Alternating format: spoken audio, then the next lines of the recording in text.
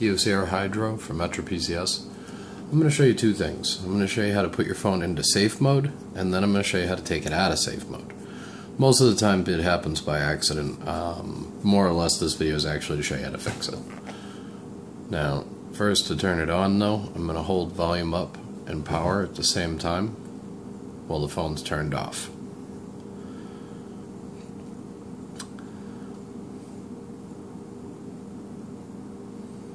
Once you see the Android getting rained on, you can let go of power. Keep holding volume up though.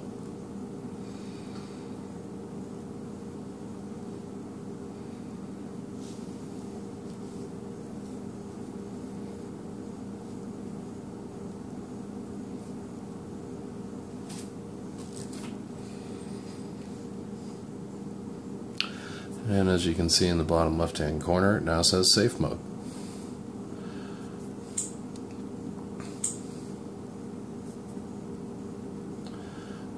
Now I'm going to power the phone down.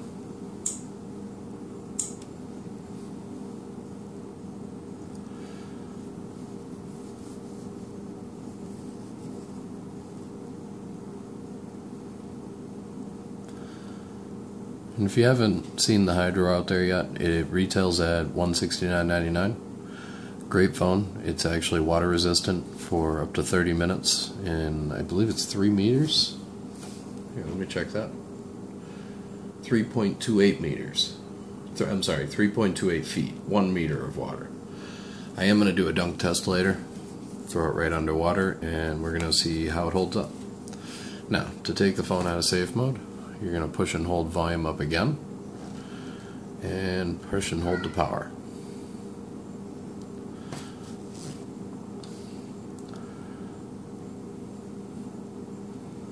And once again, once you see the Android getting rained on, you can let go of power. Continue holding volume up though.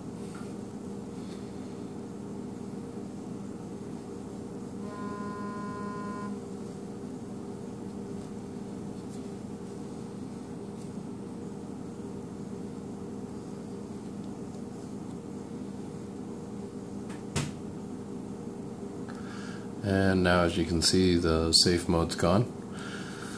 And that's how you take safe mode off on the Kyocera Hydro. If you're having the problem with another phone, you can run it past me in the comments. I'll try and get back to you. A lot of them you have to push and hold the home button, which is usually a soft key at the bottom or a button. Thanks for watching. Make sure to subscribe to my channel.